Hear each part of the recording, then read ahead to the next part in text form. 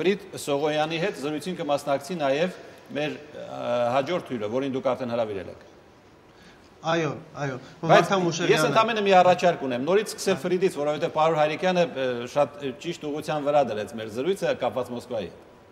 Ես պարզապես ներկայացնեմ մեր նոր հյուրին, Վարդան Մուշեղյանը ղեկավարում է մի հասարակական կազմակերպություն, որը միավորում է Ռուսաստանում բնակվող փոքրամասնությունների համայնքային կազմակերպությունները։ Պարոն Սողոյան, համեցեք։ Նախ ես Գյումրեցի եմ, իսկական հայ։ Հետո գիտեք ոնց կարող է հայ մարդը առանց հայրենիքի ապրի, հնարավոր չէ։ Այնքան անուշ բան է հայրենիքը, որ չասած, որտեղ ուզում ես եղի։ Բայց մենակ աղսելով ու երազելով քիչ է։ Շատ բան է հարկավոր անել հայրենիքի համար։ Օրինակ մենք ստեղ նստած ուրախանում ենք, որ մեր Հայաստանը անկախ է։ Հա, շատ լավ անկախ է։ Բայց գիտեք ինչ, եթե մարդը գործ ունի, եթե մարդը լավ է աշխատում, եթե ուրախ է, եթե կողը մաքուր, այս մարդը մար ինչ նշանակություն է, ինչ որ երկրում է ապրում, անկախ թե ոչ անկախ։ Երգի որ Հայաստանը անկախ է, դա շատ լավ է, բայց սրա հետ էլ որ Հայաստանը լինի ծաղկող, Հայաստանը լինի մի երկիր, որ ուրիշ երկիրները նախանձեն, գնան կան, ախր մեր ժողովուրդը շատ արժանի է։ Ես վերջերս 2 տարի առաջ մեծ հուշարձան արեցինք, նվերեցինք Գյումրին, զոհվածների, երկրաշարժի զոհվածների հուշարձան։ Տեսեք, ինչքան լավ բան արեցինք։ Բայց որ գնում ես Գյումրին, նայում ես, որ ժողովուրդը գործ չունի։ Այդ երբ էր եղել, որ հայ տղամարդը անկորձի նստեր։ Իսկ եթե ինչ-որ կապված է արվեստագետների, մենք պատրաստ ենք։ Մի ամիս հետո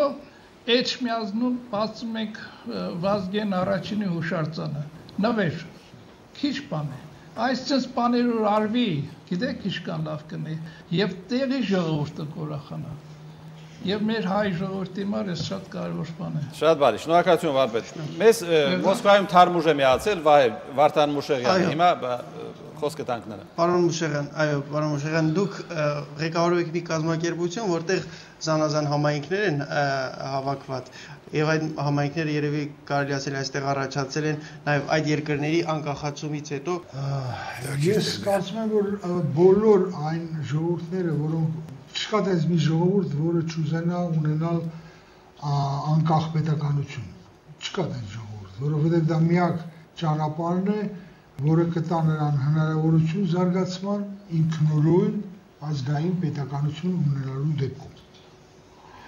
Ինչ օրինակ այսօր ավելի անհանգստացնում է մի այլ հարց։ Հարցը նրանումն է, որ ես ընդհանրապես դիտում եմ այն շարի մեջ առաջնահերթ ազգային գաղափարների հետ կապված ամենաառաջնահերթ տեղը որն է, դա իհարկե հայկական պետականությունն է։ Նրա որակական գործոնը, որովհետև ազգը հզոր է, եթե հզոր պետականություն ունի, հզոր պետություն ունի, յուրաքանչյուր հայ, աշխարհի յուրաքանչյուր մասում ապրող պետք է իմանա զգա, որ իր անվտանգության մասին, իր ապահովում է իր հայրենիքը, իր Հայաստանը, անկախ նրանից նրա քաղաքացին է թե ոչ, նա հայ է։ Ես Հայաստանի պետականությանը նայում եմ մի միավորող ամբողջ հայությունը պետականություն։ Այդ պետականությունը ոչ միայն Հայաստանում ապրողներին է, այդ պետականությունը բոլորին է, բոլոր հայության։ Իսկ ինչքանով է այսօր բոլոր հայությունը մասնակցում այդ պետականության հզորացման մեջ։ Պարոն Մուշեղյան, ես թույլ կտակ մի հարց ունեմ ձեզ։ Կոնկրետ ձեզ ինչն է կապում Հայաստանի հետ։ Ինձ կապում է առաջի հերթին այն հենց այդ զգացողությունը, որ ես մենակ չեմ այս աշխարհում, որ ես ունեմ ընտանիք, ունեմ տուն, Եվ դրա մեջ է իմ անվտանգությունը, իմ ապահովությունը եւ իմ հնարավորությունը զարգանալու։ Այ թե ինչ է ինձ համար Հայաստան առաջի հերթին։ Հիմա եթե հնարավորություն կա, մենք կլսենք Լոս Անջելեսին, Արմեն դու մեզ լսում ես։ Այո, մենք ձեզ լսում ենք։ Արմեն, մինչև քո եւ Սոնավանի զրույցին անցնելը ես բանաստեղծական, այսպես ասած, հնչերանգով միտք եմ ուզում փոխանցել ձեզ։